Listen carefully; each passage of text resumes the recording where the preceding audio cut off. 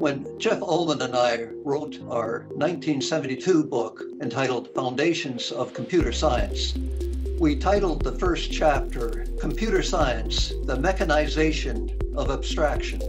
In some sense, abstractions are at the core of any field, and abstractions and algorithms are at the heart of computer science.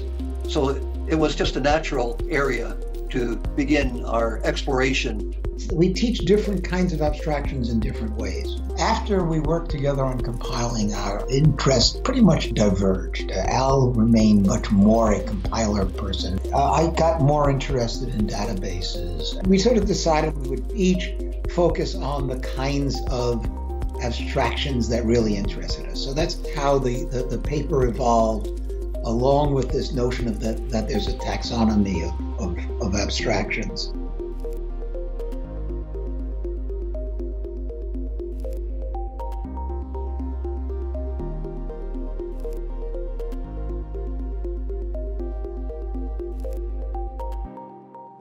Any mathematical or conceptual idea is an abstraction.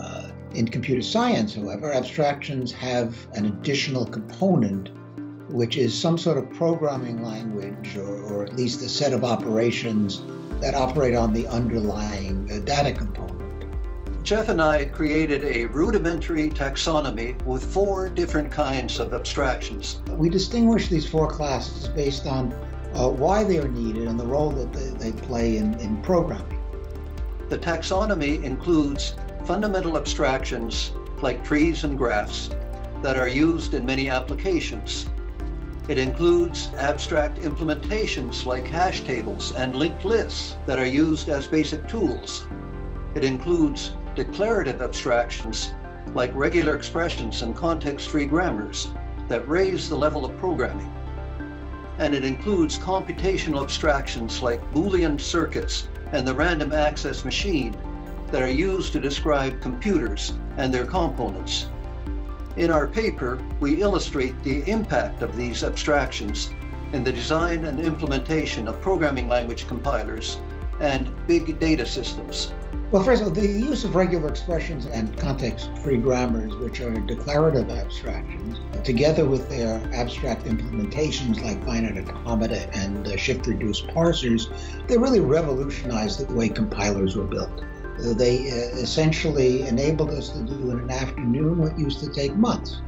In the past few decades, quantum mechanics has allowed us to develop a powerful computational abstraction called quantum circuits that is now used for encoding algorithms for programming quantum computers in almost all modern quantum programming languages. Let's think about how the 2 big external drivers of computer science progress are evolving. You have the new applications on the demand side and new developments in hardware on the supply side. These suggest new fundamental abstractions and new computational abstractions, which in turn encourage computer scientists to invent new abstract implementations and new declarative abstractions. I was amazed at how the map-reduced abstraction revolutionized how we think about parallel algorithms on large-scale data. But now there are new accelerator chips, and these may drive new computational abstractions.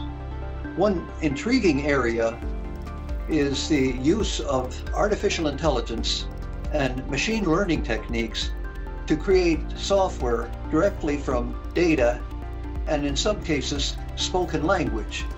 And if these techniques become successful, it could revolutionize how we create software in the future. When you offer the right abstraction to people, things really can become easier. There seems to be lots of new ways to compute. It's not all that easy to do, and some invention of abstractions might turn out to help.